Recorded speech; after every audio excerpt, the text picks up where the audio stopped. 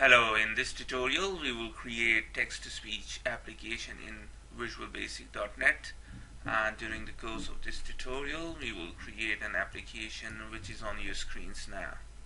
And as you can see, we have a text box with some text in it, and when I click on this button, this is my first text-to-speech application. It will convert into speech, and we can also control the level of the sound or volume. This is my first text-to-speech application. And as you can see, and we can increase it as well. This is my first text-to-speech application. So during the course of this tutorial we will discuss how to create this application. So let's get started. Go to Visual Studio and click on New Project. In Visual Basic, select Windows Desktop and then finally Windows Forms application, and I will choose name TTS text to speech demo VB5 and then click OK, and this will create this solution for us. Now the first thing we need to do is to design our form, and I will remove the minimize and maximize buttons by making minimize box property to false and maximize box property to false as well. Now the next thing we need to do to add some controls to this form, and the first one I will add is a text box. Resize it, make it multi-line, and increase the height, and I also will set scroll bars property to vertical,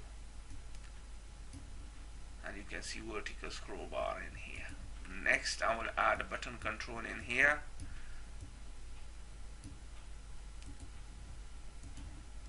and I will set the text property as speak, and we'll make the name property as speak button, and I will add a label control and set the text property as volume.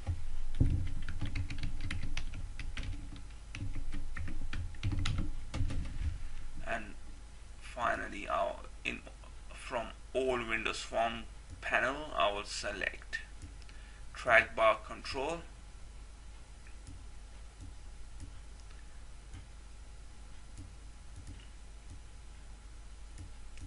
and set the name property as volume trackbar, and set the value to 75. But you can see it's showing this message to us: property value is not valid, and the reason for that is currently the maximum value is 10, so I will make it 100, and now set the value to 75, and you can see it's here. One other thing which I need to do is to change this text to FT TTS demo. Now what we need to do, whatever you write in this text box, and when you click on this button it will convert into speech. So double click and create a click event. Now the first thing we need to do is click on show all file, and you will see this references. Right click, add a reference, and go to system.speech, and here it is. Just click OK, and that will add it to our references.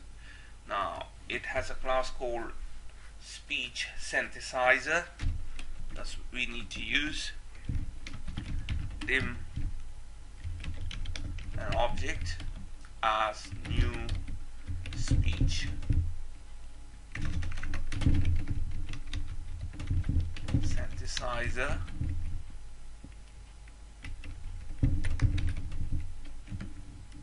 and you can see we need to import system.speech.synthesis. So there we go. Now all we need to do is the object.speak, and as you can see, it is asking for text to speak as string, which is a text box 1.text. So now if I run this application and right here, this is my first text to speech application, and clicking on this button will convert it into speech. This is my first text to speech application. And as you can see, it's now working. Now we can also add the volume. Currently, if we change the values, This is my first text to speech application. you see it has no effect because we haven't coded it yet. So all we need to do now, the object dot volume equals to the value from the track bar, which is at volume track bar dot value. When you run the application at the start, the value is 75. So when you run it, this is my first text to speech application. So at the start it was 75. This is my first text to speech application. Now we can reduce the volume, This is my first text to speech application. and finally we can increase it to 100%. This is my first text to speech application.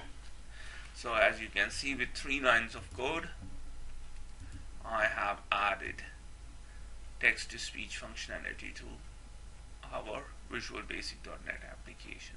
So with this I conclude this video. Thanks for watching.